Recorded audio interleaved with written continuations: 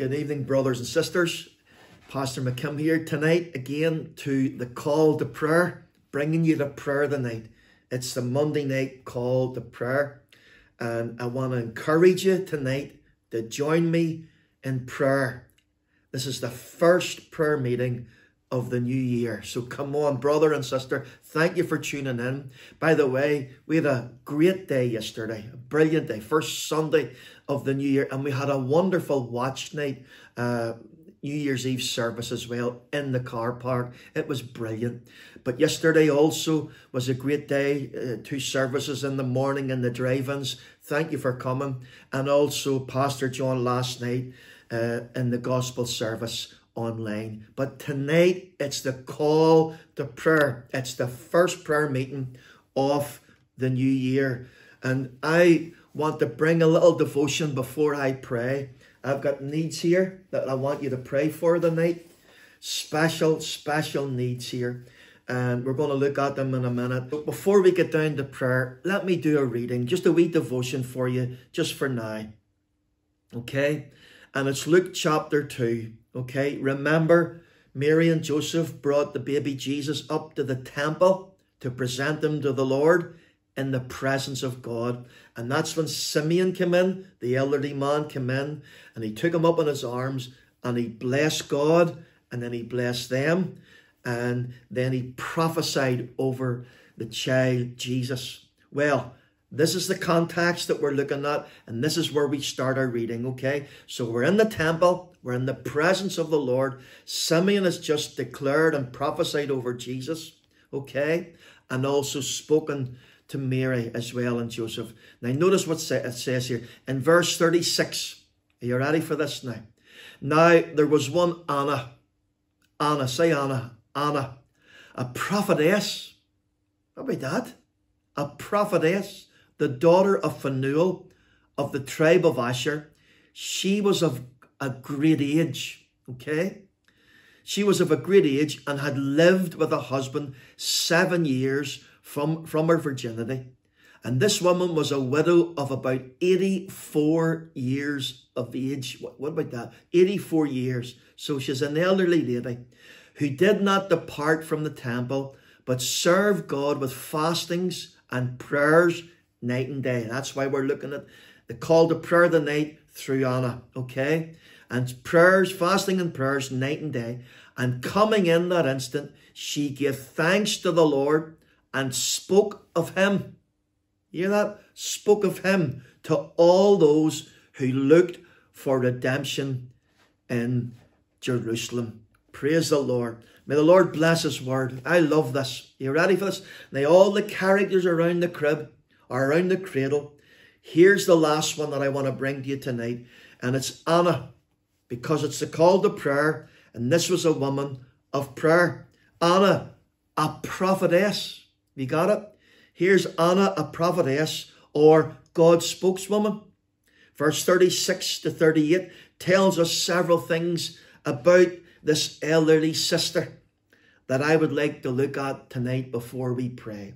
Number one, notice her attractive name, Anna, okay? Number two, her anointed ministry. She was a prophetess. Number three, her aspiring example, still serving at 84 years of age. And number four, her amazing prayer life, fasting and praying in the temple. And number five, her appropriate timing. She came at the right time. She had a God moment, a divine appointment in the temple. Now, to be honest with you tonight, brothers and sisters, there's a sermon in all these statements, but I want to look just quickly at them all, just briefly. Her attractive name, her name was Anna, okay? Anna means grace, or gracious, or merciful. Now, what a name to give a daughter. Grace, amazing grace. What a name to give a daughter. Notice she was the daughter of Phanuel. Here's another name. Phanuel, her father, means face of God or vision of God. What a name for a father. Aye, and they were of the tribe of Asher. And we all know about Ashers, the bakers. Well, Asher means blessed or blessing or blessedness. What a name for a family. What does your name mean in God's economy? Do you know that my Lewis means renowned warrior? We give him that name, and it's amazing because when he was born with a clot in the brain. He had to fight a battle, yes, but he won, and God healed him of that clot in the brain. Our Lewis, they told us our Lewis would never walk or talk, but he would be a beautiful child because he had long blonde hair. Well, God healed him and gave him a brilliant life to live. Elliot means the Lord is my God, or with strength and right, or brave and right. And what about this one, Linda? Linda means beautiful, oh Lord, means beautiful, pretty, cute and clean. Praise the Lord. Amen. Pastor, my name doesn't have a good meaning. Well, let God give you another name in his economy. Remember, he changed Jacob, twister, a supplanter, to Israel, a prince with God. Anna, grace, the vision of God, her attractive name. Brothers and sisters, can I say tonight, we declare our Saviour's name. We are Christians, we are Christ's ones. And we bear our Father's name, our Heavenly Father's name, and we share the same family name. Solomon said, a good name is rather to be chosen than great riches. Praise the Lord. Now, number 2, we see her anointed ministry. Now, there was one, verse 36, Anna, a prophetess. Now, this is going to cause grief for some people. Listen, she had a prophetic ministry. This wee elderly woman had a prophetic ministry. She had the gift of prophecy. Some may frown upon this statement, but it's there in black and white in the Bible. A prophetess. That's what it says. She was Anna, a prophetess. Some churches refuse to let women pray or speak, or they must be silent. But here in God's word, we read that Anna was a prophetess. By the way, brothers and sisters, Moses' sister Miriam was a prophetess. So was Deborah and Huldah and Noadiah. All were prophetesses. In fact, in the New Testament, Philip the evangelist, he had 4 daughters who were virgins and did prophesy. So now here's the question that I must ask myself, brothers and sisters. If the gift of prophecy or the prophetic gift, according to Paul the apostle, is for the edification, exhortation and comfort of the church, or verse 4 in 1 Corinthians 14, he that prophesies edifies the church. Now, if these women had the gift of prophecy, and if prophecy is for the edification, exhortation and comfort of the whole church, then surely they must have ministered the gifts under the anointing of the Holy Spirit in church, among God's people who are the church. Anna was a prophetess. I'll leave the rest for you to question that yourself. But she was God's mouthpiece for a specific season in her life. She was God's spokeswoman to help the ministry, to exhort the saints, and to build up the local assembly. Brothers and sisters, that's why I see her amazing, or anointed ministry, brothers and sisters. And then thirdly, I look at her aspiring example. I'm trying to keep it short tonight because I want to pray and I want you to enjoy this. Notice her aspiring example. Are you ready for this? There was one Anna, a prophetess, a daughter from Newell of the tribe of Asher. She was of a great age, so she was elderly, and had lived with a husband 7 years from her virginity, and she was a widow of about 84 years. In other words, 84 years old, which departed not from the temple, but served God with fastings and prayers night and day. What a good and godly example. Brothers and sisters, she maintained a godly testimony. She was faithful in her attendance at God's house. She dedicated her service to God's work, and she was patient in waiting for the coming of God's Son, Jesus Christ, the Messiah. Yes, what a marvelous example, brothers and sisters. There's something even more remarkable about her example, and that is she was of a great age. She was of a great age. She was a widow of about 84 years of age. Anna was a widow. Now listen to this. Her husband died after 7 years in their marriage. So she became a widow at a very young age. If you say she was married maybe about 16, 17, she would have been a young widow in her early 20s. Now here's my point. This young widow could have blamed God, cursed God, and walked away from the house of God. She could have become bitter and resentful, angry and rebellious. But no, she didn't. Instead, it drove her not away from God, but into the presence of God. Brothers and sisters, to look at this old frail sister, you wouldn't think much of her when you come into church. But let the Holy Spirit anoint this elderly lady and let her prophesy, and you will hear a word from the Lord that will not only bless, inspire and encourage you, but also challenge your unbelief in his power to use the weak and the foolish things to confound the wise and the prudent. Why did God give her such a gift? I don't know. But could it be that he could trust her and depend on her and rely on her coming into his presence? I believe God doesn't use inconsistent believers nor fly-by-nights, but vessels of the house, vessels that he can put the cattle on and trust in.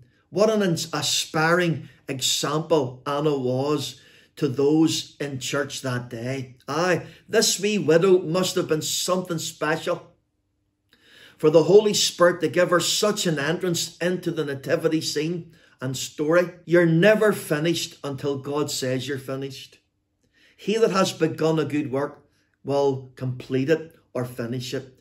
Old, yes. Aged, yes. Elderly, yes. Yet still, this wee woman was still on fire for God in a simple yet dynamic way. Elderly brother and sister, don't let the devil make you redundant. God still has ministry for you. He still has a job for you to complete in his house and among his people. So fourthly, what about this one? We've looked at her attractive name, Grace, Anna. Her anointed ministry. She was a prophetess. Her aspiring example, yes, old and yet still serving in the house of God. And also her amazing prayer life. Listen, 84 years old, and she still hasn't departed from the temple, but served God with fastings and prayers day and night, or night and day. Barnes, the commentator, said she was always there, never missed the usual times of public worship and for personal prayer. In other words, brothers and sisters, she was never absent. She was always in her place. She was a pastor's dream. He could count on her. He could put the cattle on for her, and she was always there in her place. Brothers and sisters, call an extra meeting or prayer meeting, and Anna would be the first in the door, first in and probably last out. She loved God. She loved the house of God. She loved the people of God. And she loved the work of God, especially the prayer meeting. Especially the prayer meeting. Times of public and private prayer. Anna was there. She was there in the prayer meeting. She would also fast. She would also fast. Brother and sister, that's how serious she was. That's how passionate she was. That's how determined this old sister was in her pursuit of the purpose of God in her life. Aye, and the life of her church in the temple. Brothers and sisters, even at 84 years of age, she's still serious about prayer and fasting in the purpose of God. She prayed and fasted day and night, night and day. She was a real powerful, faithful, dependable, reliable prayer warrior in the name of the Lord. What do you think of that for an example? What an example. An amazing prayer life. Brothers and sisters, what an example to follow and to aspire after. But her prayer life is important because I believe that's where the gift was birthed. In the place of prayer. Everything comes out of the prayer life. Everything comes out of the prayer closet. But notice here her appropriate timing as I close. I believe this woman had a divine moment, a God moment, a divine appointment in church. That's why the last thing I want you to notice about her is her appropriate timing. She came, listen, verse 30, the thing is, she came along just as Simeon was talking with Mary and Joseph, and she also began thanking God and telling everyone in Jerusalem who had been waiting the coming of the Saviour that the Messiah had finally arrived. Brother and sister, here's the appropriate timing, Anna's appropriate timing, a God moment, a divine appointment. As she walked in, brothers and sisters, as soon as she entered the church or the temple that day, she knew something was happening. She knew, she had a sense of God's presence. The Holy Spirit witnessed with her spirit. Her spirit caught the presence of Jesus. Brother and sister, she knew he was there. She knew he was there.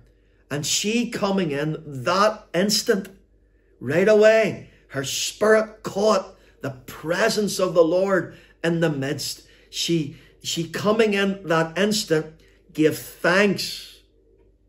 She gave thanks unto the Lord, brothers and sisters. And Simeon's prophetic outburst must have stirred the prophetic gift in this elderly sister, Anna. Must have triggered her off, inspiring her to praise the Lord with thanksgiving and to witness to everybody that Jesus, the Messiah, the Christ, was in their midst. His presence was there. Yes, his presence was there. The Messiah, the Christ, was in their midst. And she told everybody, he's arrived. He's here. He's here. And he's in our midst. Brothers and sisters, listen, she spoke of him to everybody. She spoke of him to all. She could and would talk only about him. Did you hear me? She talked only, and she could and would only talk about him and him alone. No room for tittle-tattle. No room for gossip. No room for rumours. No room for criticism. No, she spoke only about him, Jesus. She praised the Lord. She gave thanks. And then she told everybody about Jesus. Like Simeon, she was a Christ-centered woman with a Christ-centered witness. So I'm going to close tonight. I'm going to close with a question. Before I pray, I want to ask the question, where are the Simeons? I know I spoke about them yesterday morning. How to enter 2021. Well, Simeon told us how to enter and how to leave the presence of God. Well, where are the Simeons? The ones who hear and obey the word of the Lord. And the Annas, the ones who have grace, who have the vision of God or the face of God, and are a blessing to the people of God in the house of God. Where are the Simeons and the Annas who will proclaim him? Yes, proclaim that he's here, that his presence is among us. Brothers and sisters, where are the Simeons and Annas in the church today? Where are the men and women who hear and obey, and of grace and of devotion and of blessing? Brothers and sisters, where are the godly faith builders? Where are the godly examples? Where are the godly influencers who ignite passion for Jesus, who inspire the young men and women to serve the Lord, to take up where they will eventually leave off? Brother and sister, older brother and sister, elderly brother and sister, can I give you a wee word of advice tonight before I pray? Don't retire yet. God has a purpose for you still. There's people in that car park that need your encouragement. There's people watching online who can't get out, who need a phone call from you. Yes, you. Don't retire yet. And do you hear me? Don't get your spiritual Zimmer out yet. God hasn't finished with you yet. There's young men and women to train and mentor. There's a generation coming after you and I. Yes, and we need men of God and mothers in Israel to show them the way and to point them to Jesus and to let them know when his presence is among us. Brothers and sisters, that's important. And you know, the gift of prophecy, she was a prophetess. And listen, Simeon prophesied over Jesus, didn't he? He prophesied over Jesus. And he told Mary what would happen with Jesus, the light to the Gentiles. But also here is Anna, and she's prophesying. She's prophesying. She's giving thanks, and she's also letting people know in the church that day that he's here. He is here. Hallelujah. He is here. Amen. He is here. Holy, holy. He is here. Reach out and touch him. He is here. Hallelujah. Amen. Do you know, just before I close, I remember visiting my brother and sister Margaret and John in Canada when I was young. And I remember going to church with John. And after the service, I was standing waiting because John and Darth were speaking to their friends. And I was standing, and an elderly lady came over to me. I still remember her name. I was 15 at the time. 14 at the time. And she came over to me and she says, "Son, I have a word from the Lord for you." I never heard of that before. And she said, "You will be a Timothy. You will be a learner. You will learn from others. And then you'll be a leader and a soul winner and a servant of God one day. And here's what the Lord says to you. My hand is upon you and I will use you. Timothy." And she gave me a hug and she walked away. My brothers and sisters, I was 14 years of age, and my life went haywire shortly after that. And my life was messed up. I got involved in all sorts of stuff. I hit rock bottom, did all sorts of stupid stuff and everything. But brothers and sisters, do you know something? Literally, almost 20 years later, that woman's message, prophetic word, came to pass. I just looked at the old woman, didn't know her from Adam, but she gave me a word from the Lord. And almost 20 years later, it came to pass. There are people who we need to pray. God, use us to inspire them. Give us a word, not God's pathetic word. I've heard God's pathetic word from people who are not even living right. Honestly, someone came to me to give me a word from the Lord, and they were reeking of cigarette smoke. And someone else came and they were living in sin, but they're giving me a word from the Lord. I just dismissed it because God doesn't use unclean vessels. Anyway, brothers and sisters, we're going to pray. Let's pray that God will use us to speak into others' lives. And to point them to Jesus. Point them to Jesus. Hallelujah. Praise the Lord. We've got great needs here. We're going to ask you to pray for young Daly. He's 18 months. He's rushed into hospital and they're testing him for sepsis or meningitis. Also, will you pray for Louise McKnight? We baptized her in our church a few years back, and I prayed for her son, Jordan. Jordan's had a terrible accident, and he's on the life support machine, and they were taking him off the life support machine today. So they were turning it off today. So will you pray for Louise and her son, Jordan? And then with other names here. Listen, there's so many of them. Let's just pray for each and every. I'm just going to show them. They'll be on the screen at the end. But listen, let's pray. Father, in the name of your Son, the Lord Jesus, we come to you tonight in that mighty name, that name that is above all other names. And Father, will you hear our cry? Will you forgive us of our sins? Will you wash us afresh in the precious blood of the Lamb? And Lord, will you fill us afresh with your Holy Spirit? And Lord, will you use us? Lord, will you use us for good and not evil? Lord, would you make us a blessing and not a blight? Would you make us an encourager and not a discourager?